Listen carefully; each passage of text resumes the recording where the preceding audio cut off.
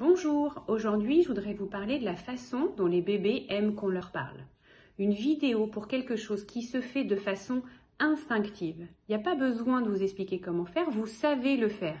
C'est mystérieux, comment ça se fait qu'on sait? Eh bien on le sait. Par contre on n'ose pas le faire. Mais tout le monde, n'importe qui est tout seul et qui voit un bébé, qu'est-ce qu'il va faire?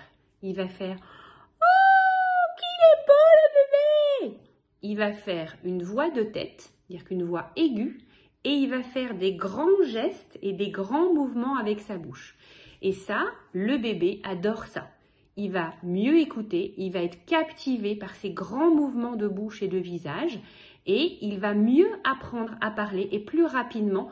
Plus vous accentuerez vos mimiques, plus vous parlerez aigu, plus le bébé apprend à parler. Alors, je n'ai pas dit qu'on parlait un gna. J'ai dit, on parle normalement, mais en accentuant la prononciation et en utilisant le « Oh, mais qu'il est beau ce bébé !» Et c'est ça qui rend le visage de l'adulte appétant pour l'enfant. Alors, n'hésitez pas, même si tout le monde se moque de vous, c'est pas grave, allez-y, pour votre bébé, ce sera le mieux. Voilà!